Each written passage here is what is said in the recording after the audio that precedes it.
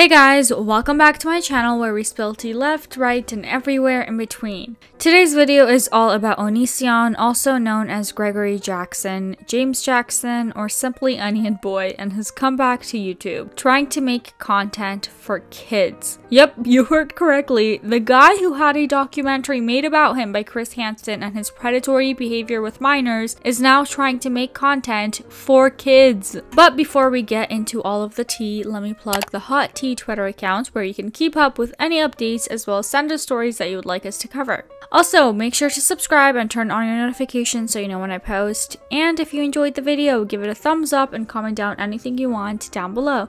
Okay, so let's get into the tea. So, Onision, we haven't spoken much about him on this channel other than the fact that he tried to sue me. Oh, and remember the times that I would subscribe to OnlyFans accounts to view their content for your pleasure? I got a video on his OnlyFans account too. But anyway, who is Onision? I'm assuming most of you guys are aware and know who he is, what he is known for, as he's been one of the OG YouTubers, which tend to be problematic and then get cancelled. But for the ones that don't know or may need a reminder, Onision, or James Jackson, formerly known as Gregory Jackson, born in 1985 from Washington. He is a YouTuber, content creator who created his channel back in 2006 and started posting videos in 2007. He has multiple channels here on YouTube, and his three main ones have over 1.5 million subscribers each. One of his first viral videos was the I'm a Banana song, which got his channel more popular. Back then, he was quite liked and had one of the strongest fan bases. At the time, he was around the same level of popularity as Shane Dawson was. Onision made quite a lot of different content, including skits, commentary, and gaming videos, music, books, and other merch.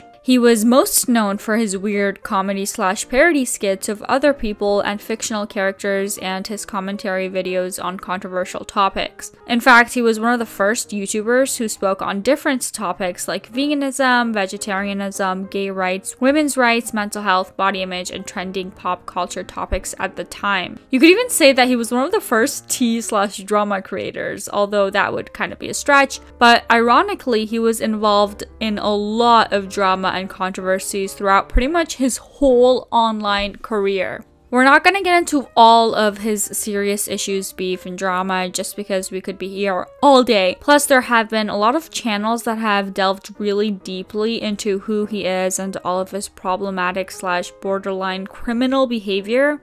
Some of his controversies include creating a cult, multiple allegations of grooming, various forms of abuse, assault, predatory behavior towards multiple women. He got a whole documentary made on him by Chris Hansen on the Discovery Plus channel. It aired last year and had a lot of mixed opinions on it, mainly due to Chris Hansen's approach. People didn't like how he exploited some of the victims. Onision has also shown negligence towards his children and many more disturbing things. He's been in drama with other YouTubers as well, like Shane Dawson, Blair White, Jacqueline Glenn, Social Repos, Eugenia Cooney, Freely the Banana Girl, and the list goes on and on and on. Again, we could be here all day talking about every problematic thing Onision has been involved in, but I want to focus on the more recent stuff. So if you would like to know more about him, here are some videos that I would suggest watching. The Onision Files by Repsion and the Right Opinions trilogy on Onision are really good,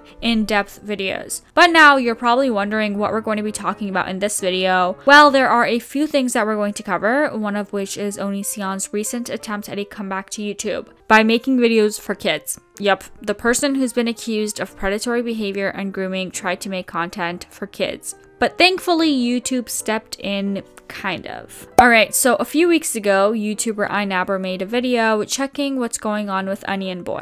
INabber is one of the people here on YouTube who has actively made videos on Onision and his controversies. So in his video, he showed that Onision has tried to convert one of his channel's archive into a kids-friendly channel. He started uploading these weird animated music videos and songs, and if you look into the descriptions of them, you see that you're suggested to go on YouTube Kids. If you don't know, when someone uploads a video to YouTube, they have to specify if it's suitable for children or not, ages 13 and lower, and a video that is suitable for kids has to reflect that it's targeted towards kids. According to YouTube, if your video features actors, characters, activities, games, songs, stories, or other subject matter that reflect an intent to target children, it's likely made for kids, and you have to disclose that. It's also known that videos on YouTube Kids get much more views and more advertisers since they have to follow YouTube's guidelines by default, although there have been cases where content that is clearly not suitable for children has slipped through YouTube's filters. Some of Onision's videos that technically qualify to be kid-friendly are the alphabet song, sticky duck song. The videos use bright colors and animal/food imagery that you would think it's something that children's songs would include. Someone tweeted at YouTube and asked them to look into this, and YouTube actually responded pretty quickly. The person said, "Dear YouTube, I'm a mother and I'm angry. Onision, who you demonetized for his offline behavior with regards to claims of abuse and grooming underage girls, is now trying to rebrand himself as a creator of content aimed at children. The man is a predator." YouTube responds, "Wanted to let you know that Onision's Made for Kids content is no longer available on YouTube or YouTube Kids. Appreciate you flagging these concerns. However, this is not entirely true. Onision's Kids content is not on his channel, but you can find it on Onision Topic. This channel is not run by him, it's run by TuneCore, a digital music distributor. This service is publishing Onision's content on his behalf, so they own that channel. So it becomes a loophole, and the issue is, since it's still Onision related, YouTube's algorithm can recommend other Onision content. I would give you a preview of some of the songs and videos, but I don't want to get in trouble with Onion Boy. He is known to flag and copyright claim videos for using his content, even when they clearly are following the copyright guidelines. So if you want to check out how disturbing his songs are, go over to Onision Topic and see for yourself. But I will show you a few screenshots if you would like to be traumatized and have nightmares.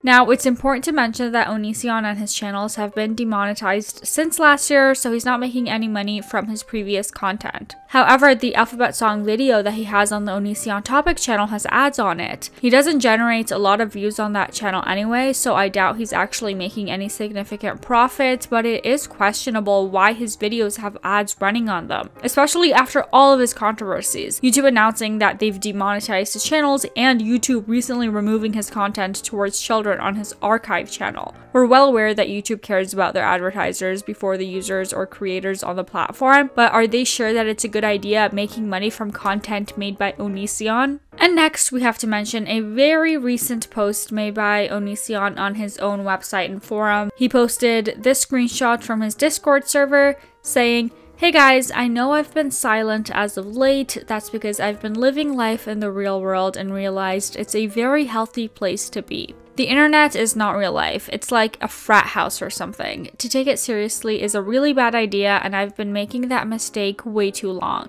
Hope y'all are good. I'm really glad I've made friends with some former fans in real life because now we play League of Legends together a lot and bond on real stuff, like as boring losers. I love being a boring loser, and if you're a boring loser, you're cool in my book. Thank you. Hope this is the last you hear from me because it means I'm probably being successfully a boring loser in real life rather than updating the Onision on Discord, whatever that is, lol."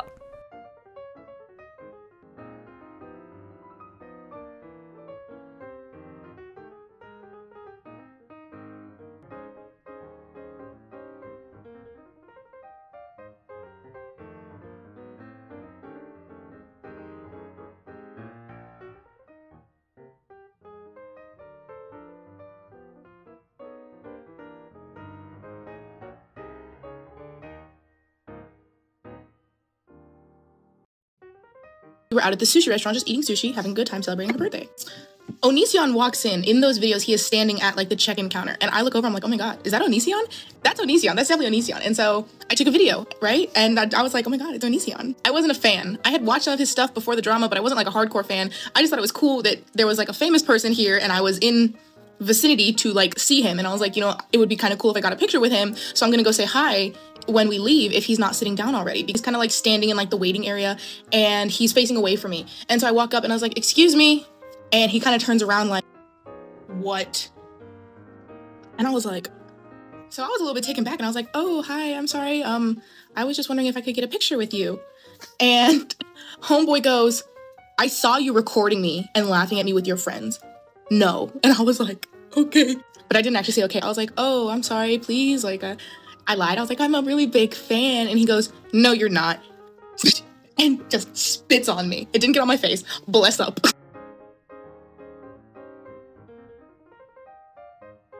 And finally, when checking on his Twitter to see if he has posted anything recently, I stomped upon a few tweets from the last few days where he's promoting his OnlyFans account. Apparently he has a sale, so is anyone interested in another OnlyFans review?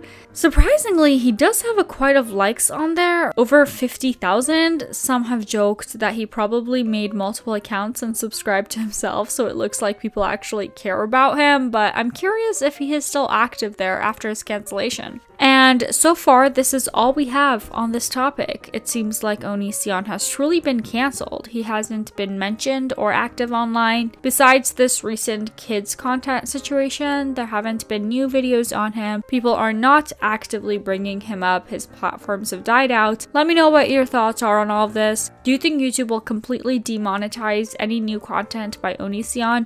Comment down below. And here is a little eye bleach to get your mind off of Onion Boy. We upload new videos every single day, so subscribe for more.